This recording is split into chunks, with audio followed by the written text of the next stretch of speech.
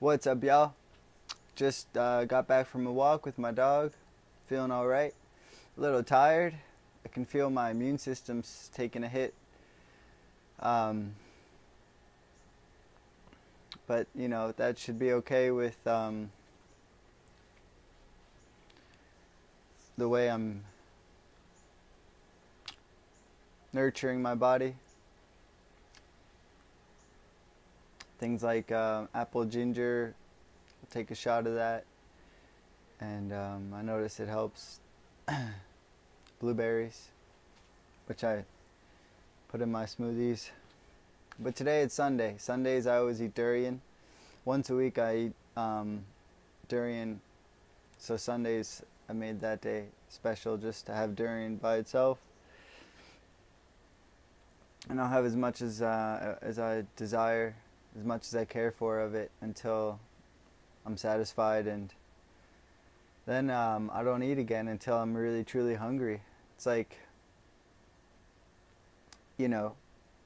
what Lockhart says, and what a lot of other long-term raw foodists believe, is that we're no different than any other species in the wild, or we're not any different. They eat when they need to, when they truly need to, and they just go and do their thing. So that's one thing that's really helped me, physically, mentally, emotionally, is just eating when I'm truly hungry. And there doesn't need to be a specific time for that to happen. It's just only when that happens within my body. Whenever I feel that I'm ready to eat, yeah. I'm fortunate where I can have these amazing foods in my fridge. Being prepared, that's important too. You got to be prepared. I always have frozen bananas. I get like a case of bananas a week. I always have frozen bananas at hand. I always have apples in the fridge. I always have dates. I always have frozen blueberries. I like to eat in season. I like to, it's fall.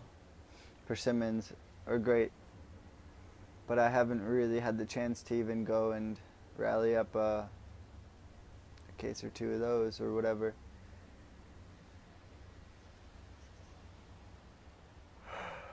So, yeah, I'll probably get some of those. I look forward to most like winter, February, March, April mango, honey mangoes. When I'm cycling, I'll be eating a meal of mangoes after I cycle, and then 3 or 4 hours later another meal of mangoes and noodles for dinner. There's so many ways you can do the raw food diet, but I don't believe you can just live off of greens.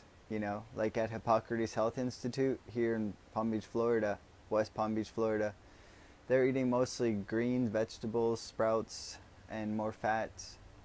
I eat fats, but not so often. I eat durian once a week, and I'll include small seeds like chia, hemp, and flax on a daily basis, just to meet my nutritional needs. So I hope you guys are enjoying your day. If you have any questions, comments below, let me know. Please like, share, subscribe, and I'll catch you next time. Peace.